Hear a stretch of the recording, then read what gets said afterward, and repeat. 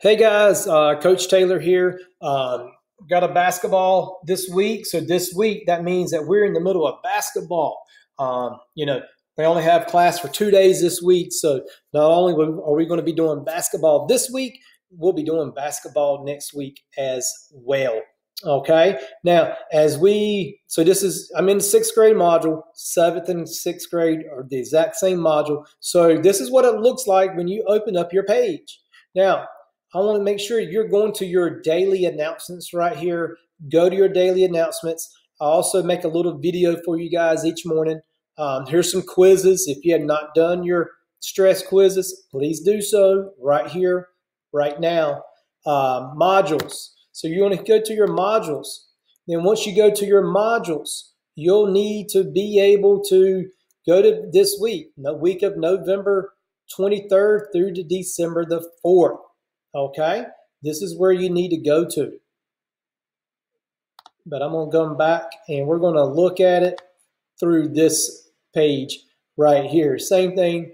All right, so here's your learning announcement for the week. Here's your standards, objectives, your learning target for the week.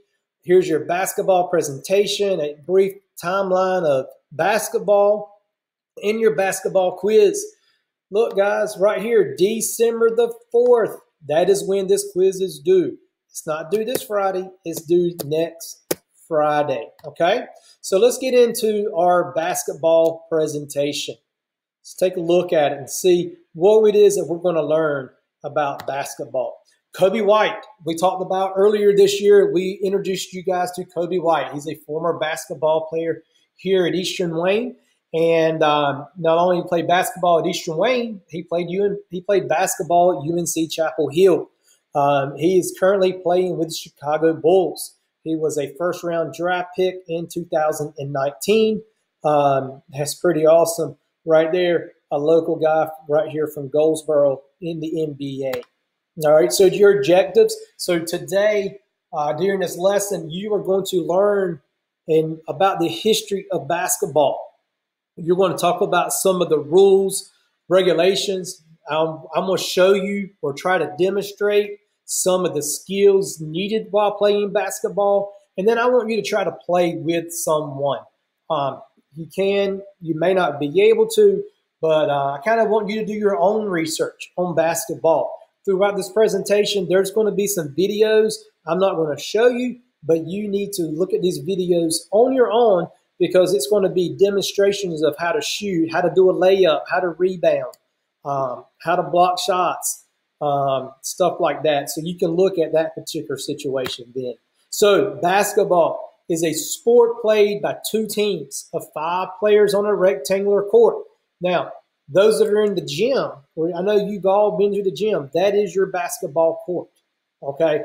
Now, we've talked about playing football or basketball on the basketball court this year already. So your basketball court is a rectangular court. It's one of the most popular sports in the world, and it's widely viewed. Now, the other sport that's really, really popular, we talked about last week with soccer. So basketball is our next favorite sport. It is a team sport. We talked about team sports and individual sports. So basketball is your team sport. And it's a sport scored by a field goal. Talking about field goal, that's football. No, a field goal is when this basketball goes through the hoop. That is called, or goes through the goal. That is called a field goal by shooting the ball during regular play. All right. The objective of the game is to shoot this ball through the hoop. This hoop right here is 18 inches around, 18 inches in diameter, and it's 10 feet off the ground. Okay, December 1891, Dr. James Naismith founded basketball at a YMCA.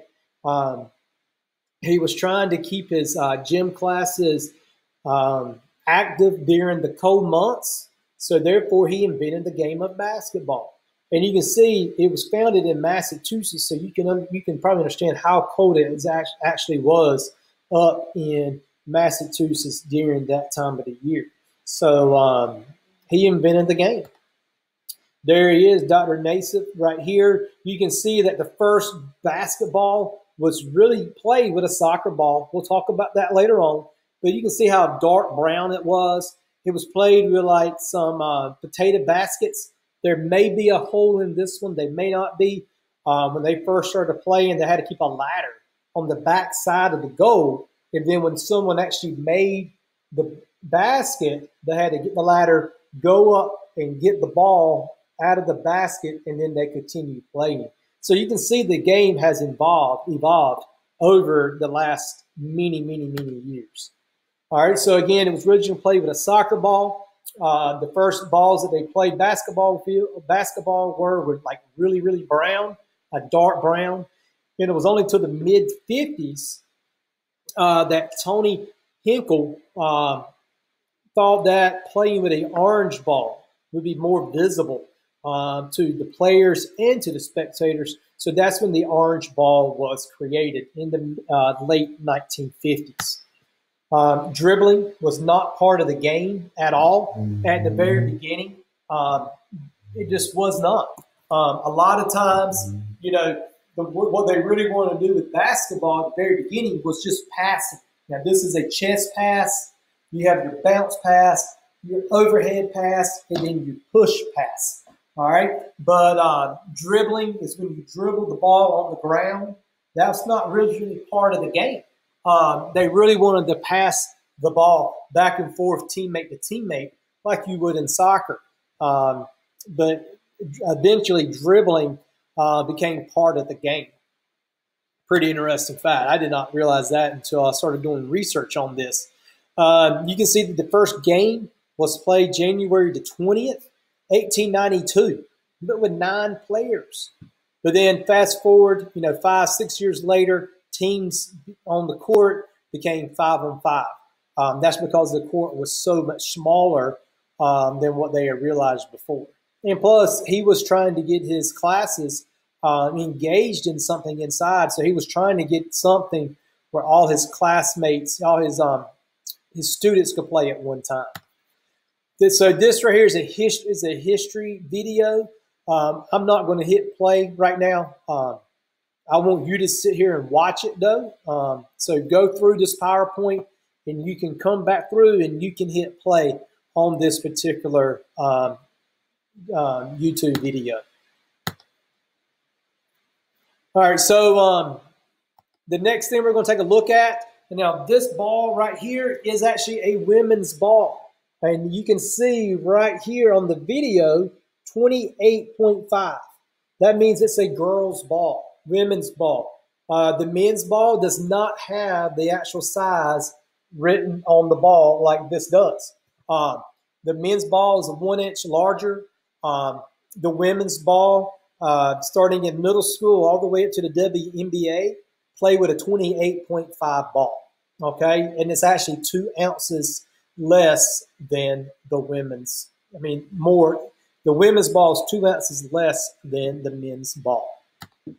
I'm going to show you 3 different courts. All basketball courts really in college and the NBA are going to be 94-foot courts. Your middle school courts are typically going to be 84-foot courts. High school, they can either be 84 or 94-foot courts. The court that we have at Eastern Wayne Middle School is going to be a 84-foot court. Your newer gymnasiums at Eastern Wayne High School, however, will be a 94-foot court. But again, all courts will be 50-foot wide. The number one difference that you'll see when you look at these courts is going to be the three-point line. If you stand and shoot a shot behind this three-point line, that's worth 3 points. Anything in front of that line is going to worth 2 points. If you shoot a free throw, this is your free throw line. You make a free throw, it is worth 1 point, okay? So there's your NBA court. Here's going to be your college dimensions, and then your high school court. The high school three-point line touches the top of the free throw lane right here. Now this is your free throw lane. This is your center of the court. This is where the jump ball takes place. will take place, and they only do one jump ball per game, and that'll be at the very, very beginning of the game. All right, so here is your court right here, and you can see, the goal right here is not directly on the out of bounds. It's not on the baseline. You can see the gap between here and here. It's about a 4-foot gap where you can run through. So basic skills, we're going to briefly talk about the positions of basketball: shooting, dribbling, rebounding, passing, and blocking. Positions, there's 5 positions on a court, or you have 5 different people that play on a court. Normally you have 1 guard, 2 forwards, or 2 centers, makes 5. Or when I coached middle school basketball, I had 2 guards, 2 forwards, and 1 center on my basketball team. All right, point guard, they can dribble, they can pass. They're the leader of the team. They see the floor. They're like the quarterback of football. So that's what the quarterback is. Shooting guard, they shoot the ball a lot. They do a very, very good job of shooting, making their shots, and they're very, very they play good defense on the perimeter, which is like the 3-point line area. Small forward, they normally play down low in the paint area. They do a good job getting rebounds and steals. The power forward is a stronger person. They really jump up, get the rebound, and they control the ball. The center, normally the tallest player on the court. They use your size to score a little bit easier than, say, your guard. All right, shooting. The act of shooting is you're trying to score the points because you're trying to score getting the ball through the hoop, which is called a field goal. So normally the team with the most field goals in a game is going to win the ball game. Okay. Now, when I get ready to shoot, I want to keep the ball in my fingertips, and I shoot. It's just straight up, ball in my fingertips. Okay. I'm using my other hand as a guide. So when I'm shooting just like this, and I'm shooting up. Okay. And we're going to see a video here in a few minutes of someone demonstrating and teaching you guys how to shoot the ball. Again, standing, you're shooting. Now there's three different types: jump shot, layup, and a slam dunk. Here's the jump shot. You can see the progression of the jump shot. Starting out, knees slightly bent right here. Let's go back. And then final full extension right here of the arms and all that kind of stuff. Now, this is Syracuse University's head basketball coach talking about the jump shot. I want you to take a look at this jump shot video and see what you can learn from it. Okay? The next one's layup. Layup's probably going to be one of the easiest to do. Layup, normally one hand up. I'm left-handed, so I'm going to go up left hand, up knee, left knee. If I'm right-handed, right leg up and right arm up to the hoop. Okay, up to the basket. You're jumping off 1 foot at this particular moment in time. Okay, and again, here's another video of progressions for a dribble layup. And again, we're not going to go through the videos at this point. Slam dunk. That's another jump shot. I mean, it's another field goal. It's another type of shot. That means you're grabbing onto the rim and you're dunking the basketball. There's a quick video of Michael Jordan doing a slow motion shot. He was my favorite basketball player growing up. He's from Wilmington, North Carolina. Again, he played at Carolina, and then he went on to the Chicago Bulls, almost like what Kobe White did. Except Kobe's from Goldsboro and not Wilmington. All right. So our next thing we're going to talk about is rebounding. I like to rebound. That was one of my things that I did a very good job at when I grew up playing basketball, was getting rebounds. So rebound is when someone takes a shot and they missed the shot, and that person has to go up underneath the goal and try to grab the rebound. When you grab the rebound, if you're on offense, you can go right back up and try to score again. Or if you're on defense, you want to control the ball, maybe pivot. Okay, pivot means that you're spinning on one foot and getting the ball to your guard out to the wing. Okay, the team that gets the most rebounds in a game probably going to win the ball game. Rebounding is one of the lost arts of basketball, I believe. So having a good rebounding team defensively or offensively is going to win you some games. And again, two categories, offense and defense. Now here's Team USA showing us how to different types of rebounding drills. Okay. All right, passing. Here we're going to a couple last things we're going to talk about before we move on to our next thing today is chest pass. When I get ready to pass this basketball, both of my feet are kind of being power position. I'm in power position right now. A chest pass is when I start the ball at my chest and I'm going to pass it to you. And I'm throwing it to your chest. Okay? And that's kind of like a 5 foot to 10 foot pass. Push pass is the same type of pass.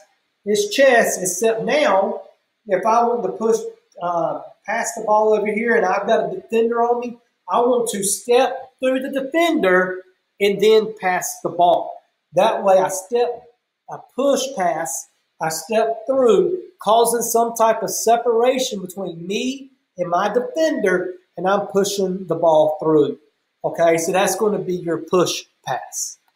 All right, your bounce pass, again, the ball starts at your chest, and basically you're stepping, except you want to bounce the ball about halfway between you and the person that you're bouncing the ball to. Again, this is going to be a 5 to 10 foot pass, and that is it. Okay, your overhead pass, again, you're going to start the ball over your head, and you're throwing this ball a long ways. This pass might be a 30-foot pass. It may be a 50-foot pass. So it's going to be one of your longer passes that you make in a game. All right, and again, you still want to step through your pass. Okay? And again, I have another passing video for you that talks about it all the way through and breaks it down for you. Okay? All right. Now, so the next thing that we are going to talk about, I'm going to go back to my module because that's the end of our presentation right there. This is a timeline of basketball. I thought it was pretty interesting and cool. So I want you to take a look at the timeline of basketball. And then the last thing that you'll need to complete for this particular module is going to be your quiz. Again, it's 10-question quiz. Talks about some of the things that we talked about during this particular presentation. Talks about Dr. James Naismith. Was a football used in basketball? There's a jump ball, start each half. We did talk about that.